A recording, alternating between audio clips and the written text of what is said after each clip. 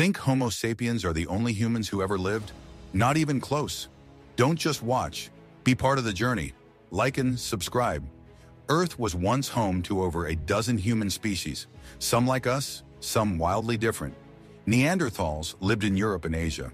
Powerful, intelligent, and used tools and fire. We even carry some of their DNA today. Homo habilis, one of the earliest toolmakers, lived 2.4 million years ago and helped kick off human innovation. Homo erectus, the first human to leave Africa, survived nearly 2 million years across Asia and Europe.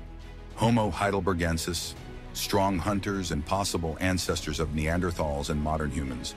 Homo naledi, found deep in South African caves. Small brain, but possibly buried their dead, a shocking twist in evolution. Homo floresiensis, just 3 feet tall, lived on the Indonesian island of Flores, nicknamed Hobbit humans. Denisovans, discovered from DNA in a Siberian cave. No full skeletons, yet their genes live on in modern humans.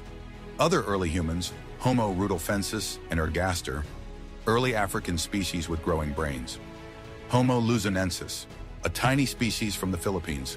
Homo antecessor and seprenensis, possible early Europeans. Dragon man, a mysterious skull found in China, some say a new branch of the human tree. Herto man, a nearly modern human from Ethiopia, 160,000 years old.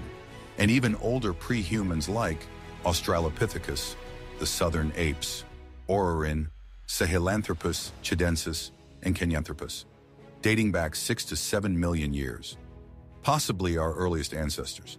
Some were smart, some were small. Some even lived at the same time as us. But today, we're the last humans standing. Follow Fact Inquisitor for more journeys through deep time.